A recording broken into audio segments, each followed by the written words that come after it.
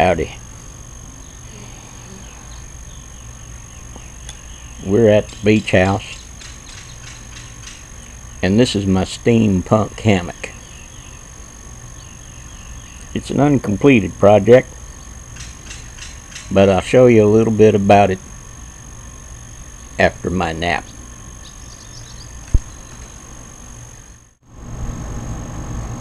Well, what we got here is a project that got too big.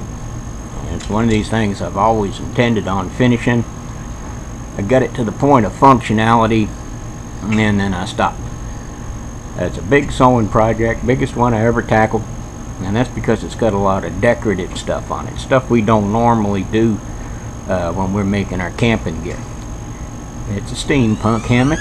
I'm kind of trying to imagine what hammocks would have looked like in the 1880s had they had all of the hammock advances that we have today. It's kind of funny talking about hammock advances, you know, like it was rocket surgery or something like that, but once I got to thinking about it, I started realizing that yeah, we have come a long way as far as hanging in the air with a piece of cloth.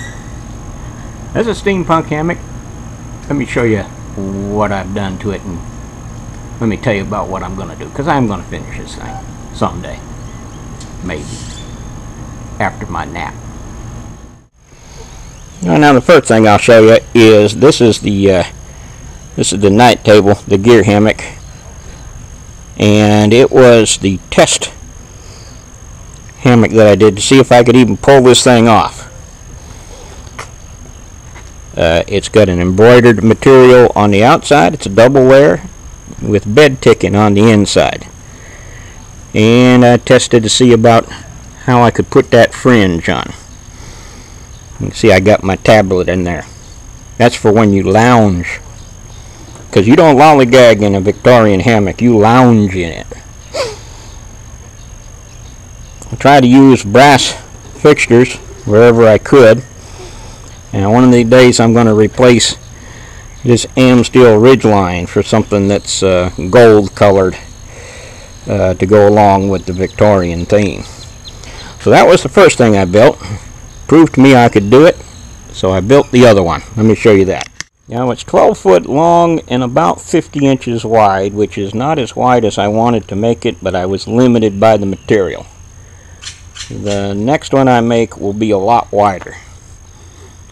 Got the Victorian fringe again with the bed ticking as the inner layer, and a nice embroidered material for the outer layer. Okay, now because this thing weighs about 6 pounds, putting in the washing machine is not a good idea. So I've installed, intend to finish, this sheet that goes inside, and we'll sleep on the sheet and then put it in the washing machine to wash, and that way the hammock doesn't get dirty. Now when I say it's not finished, my intention is to come in here, overlap slightly, and put in some brass snaps all the way down to hold it in place. Now I'll also replace the beaners here holding the ridgeline with some more brass fixtures, and right now you can see I've got the sheet set up, got a little bit of spring to it. I've got some shot cord in there, and that's how the sheet stays in the hammock, by clipping to that carabiner. I'm also going to replace the Dyneema continuous loop here for something a little bit more Victorian. Alright, now I ended up having to use a heavier needle, and I went through about 3 or 4 of them putting this thing together. But the hard work is done. All I got is a bunch of little fiddly stuff, and I haven't done it. I finished this thing to this point about 2 years ago, so it may take me a while to finish it. But I tell you, I still think that the nap function is going to need a little bit more testing. So that's what we're going to do right now.